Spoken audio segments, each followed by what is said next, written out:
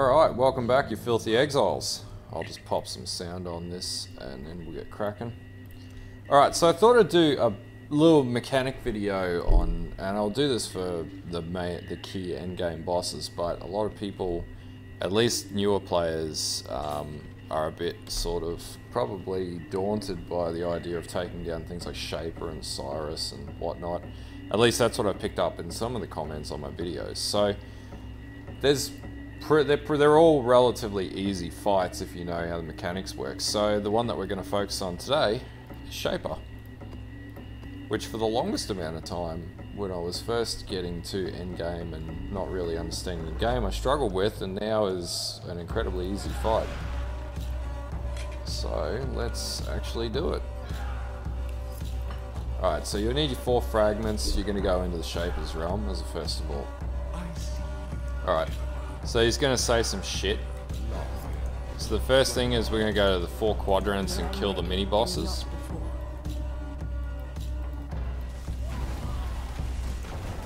We'll just get our minions to completely rail him. Alright, so first one down. Sharp Shaper.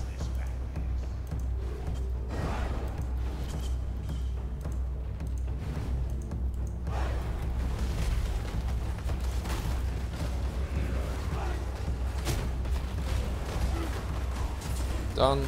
Alright, we'll go to the next one.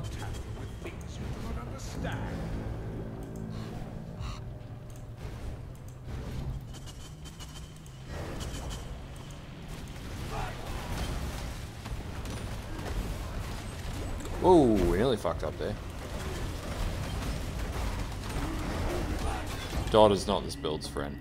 Right, next one.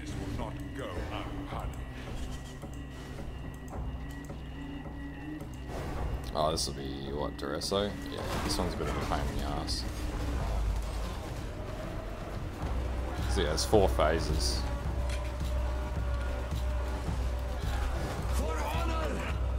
We pretty much just want to stay away from him for a minion build.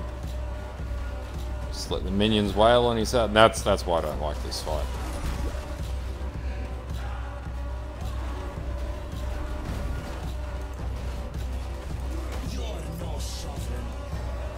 Right, he's done. Right, so now we go and kill Shaper. So the biggest thing to remember is when he goes into his teleport, you want to teleport yourself just as he's about to reappear on top of you, otherwise he'll smash you and kill you. So we go into here, we just go to the center of the map. He says some more shit. Yeah, okay.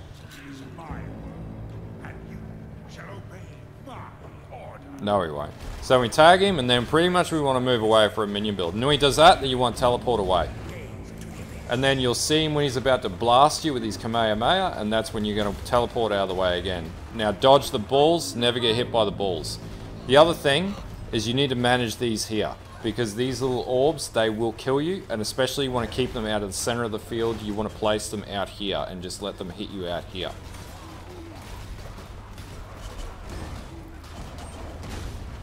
Alright, so he's back up.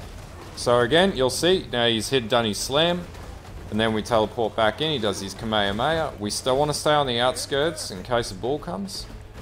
So now it'll go into the next phase, and that's going to be kill the mini-boss thing. So pretty much we just teleport across here. Don't worry too much about it. None of these ads can really do too much damage. Alright, they just slow me the fuck down. They're a pain in the ass. They're more annoying than they are actually damaging.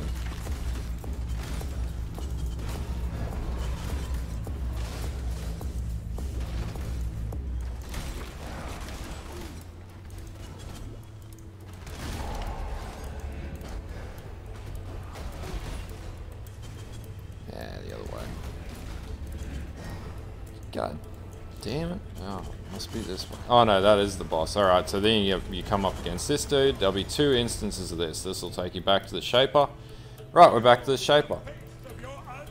He says some more shit. No, I will not be helped. Alright, we want to tag him again. So when Zana's ball comes up like this, you want to stay inside, and then he's going to teleport all around. Biggest thing you want to do here is make sure you're paying attention, because as soon as this stops, he's going to Kamehameha you, like that. So then you want to teleport back out and start wailing him down while he's doing that shit. Now again, see how he does that right before, and we have to manage the ball at the same time. So we've managed that. We want to dodge those balls, because they will kill you. Yep, throw your balls. Alright, now we go to the next phase. Now, we do pretty good damage. Not every build does this much damage, but you know, sometimes it'll take longer. The longer this fight takes, the worse it gets.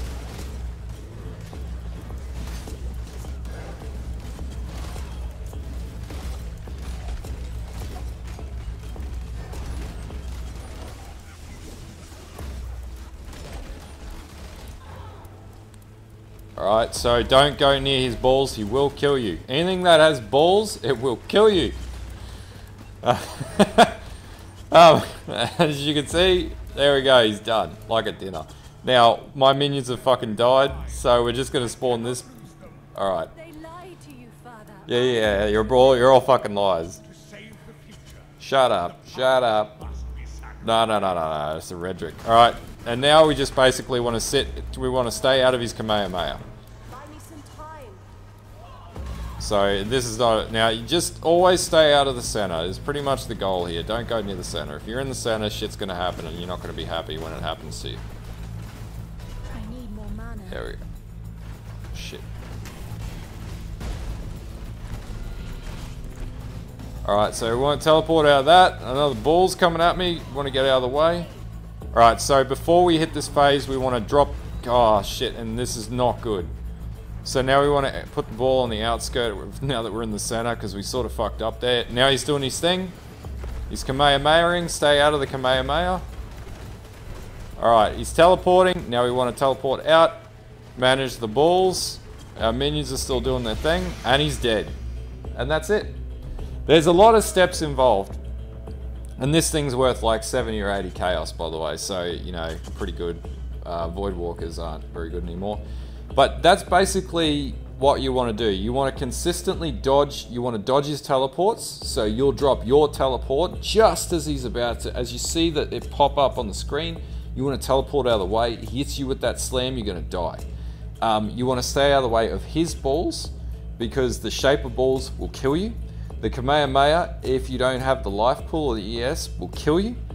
And the biggest thing is managing the orbs as they come in from the outskirts. Now, if they build up in the center, they will completely destroy you. And when it goes out into phase, when it goes and he's teleporting around and blasting chaos everywhere, and if you're inside that little pit under Zana's shield and those balls have built up there, you will pretty much die unless you've got the health pool and the chaos resist and dot damage reduction to handle that.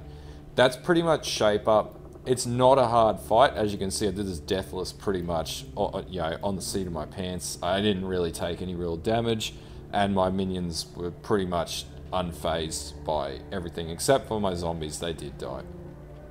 Anyway, that's the first boss I'm going to show you. I'm also going to do Elder and show you how the Elder fight mechanic works, and then I'm going to show you how Cyrus works. Those are the three key bosses. There are a few other bosses and we can do those as well. We might even dig out, was it all in the delve pits, and find him and then kill him as well. But yeah, that's pretty much Shaper. So anyone who's been struggling with Shaper, that's how you take down Shaper. That's the basic concept of Shaper, and that's pretty much how you do it. Anyway, if you like this video, like and sub. If you hate this video and you think I can't kill Shaper, even though you've seen me kill Shaper, you know, do your thing. And until next time, bye.